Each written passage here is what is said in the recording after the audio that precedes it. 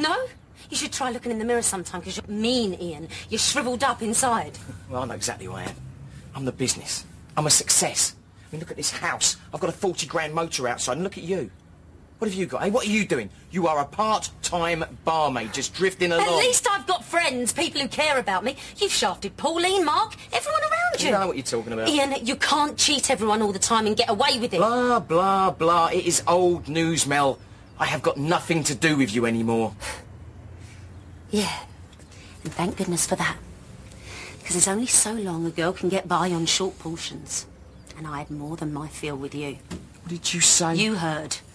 Now, if you've got something to say, you come back here and spit it out. Yeah, okay.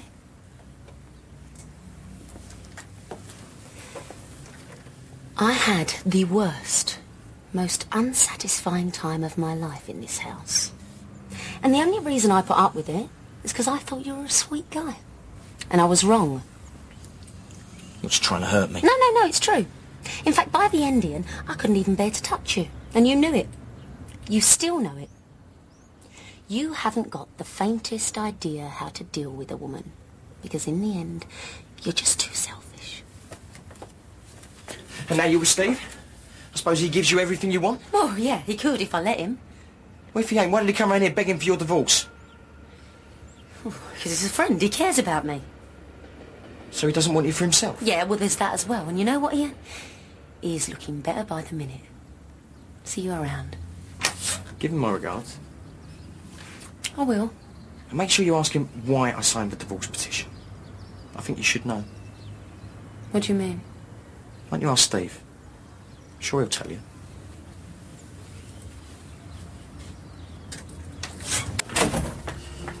Hey, you made your mind up already? What? What did you say to Ian yesterday? How did you get him to sign that paper? I told you, didn't I? No, you didn't. And don't lie to me, Steve, because I've just been over there, and Ian made it perfectly clear that something dodgy went on. What did he say? Just answer the question. What? I'd like to know what I'm accused of first. No, how did you change his mind? It was nothing. You know, Ian's not stupid, is he? He knows when the game's up. Look, I simply said, that if he signs it, I owe him one. You know, he's got a favour to call him whenever he needs it. And that's it? What else do you think it would be? Eh? Oh, come on. Ian's jealous. You know, he's winding you up. You know what? He gives you any more grief at all, you come and see me. Steve, I don't need looking after. You know what I mean. Do I? This whole thing, the divorce paper, the registry stuff, you're starting to remind me of him. Thank you very much. Well, you can't just ask me to marry you. You've got to book it in, Steve. Yeah, but that was because I was scared you were going to say no. Well, I still could.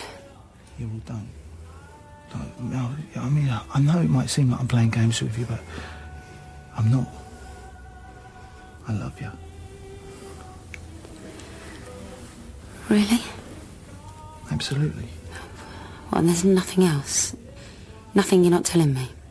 No. Now, who are you going to believe? Hmm? Me or Ian? I'll let you know.